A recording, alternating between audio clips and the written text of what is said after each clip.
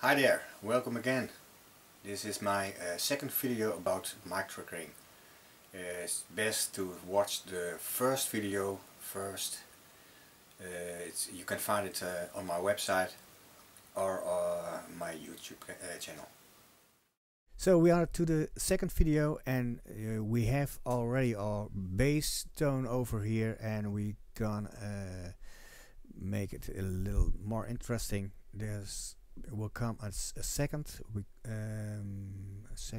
sound. We can take a pot, drop it over here, and what we now gonna do is the same thing as in the bass. We need our gated drum filter, copy and paste over here, and now we do a third sound. Oh, well, we take the bells fantasy and drop it as a third sound over here, and again we need the gated drum.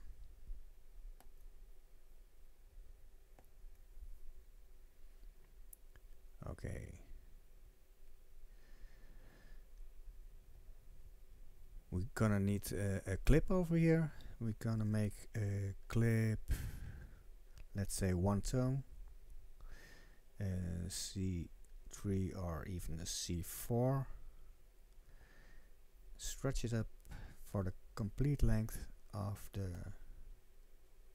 bar. I'm gonna listen to two sounds at one time.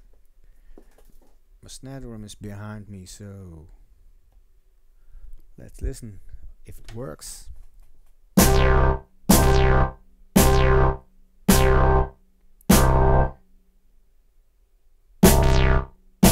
This is my bass, and this is so. Bass is a little loud, so you can't hear that, but it's there. Okay, I'm gonna stop the tracks, and for the third sound we use those bells, fantasy bells of Fantasyland. We're gonna make a clip here too.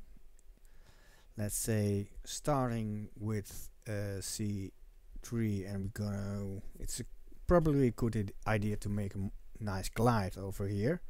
So this we will duplicate it by Command D, and then one semitone up. That we do again several times.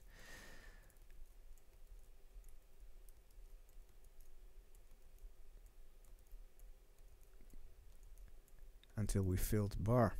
Okay. To make it a nicer glide, it's a good idea to select them all and stretch them up a little. So that will make a nice glide.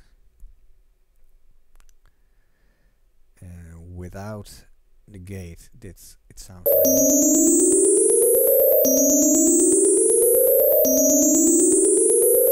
And with the gate, you can't hear nothing. So we have three sounds at once.